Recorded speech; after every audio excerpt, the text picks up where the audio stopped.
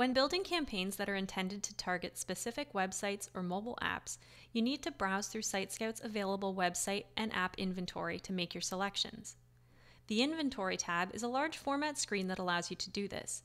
It can also be found in a smaller format within the campaign editor. To open the Inventory tab, click the Inventory button on the main menu. On the toolbar, you have a number of options to search and filter SiteScout's inventory. Using these filters, you can drill down to find sites or apps that fit a specific criteria. The Exchange filter will bring up sites from specific ad exchanges.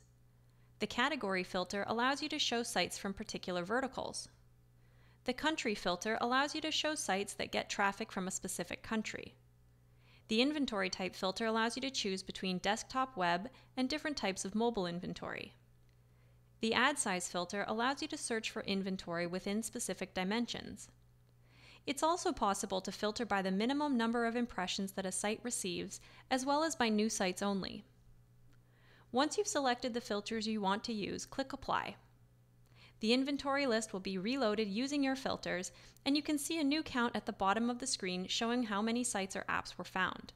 You can clear your filters by clicking Clear Filters.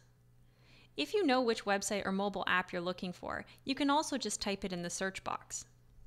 Once you've filtered the list to your specifications, you can get information about the inventory sources in this list.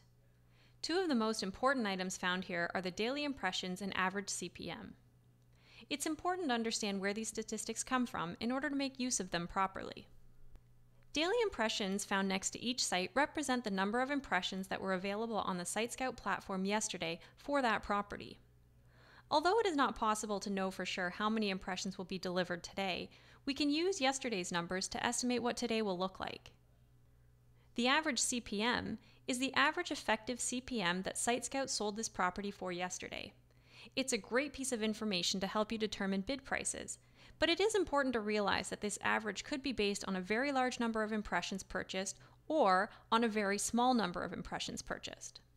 It's also important to realize that since SiteScout RTB is a live auction environment, these prices can change throughout the day depending on other buyers that are bidding on the same inventory. Daily impressions and average CPM stats are also available on a per placement basis for each site. To access this information, click on the Action menu and select Add Placements. Here you can see the placement on the site, what the dimensions are, whether it's above the fold, below the fold, or unknown, and of course yesterday's impression count. Also found on the Action menu are the site rules. This will let you know what sort of advertisements might be blocked on the site. It's important to understand that our system will automatically block campaigns based on these rules. Once you've found the sites you want to use, select them using the checkboxes and then click Add to Campaign. You can also just click Add All, and all sites in the list can be added to campaigns.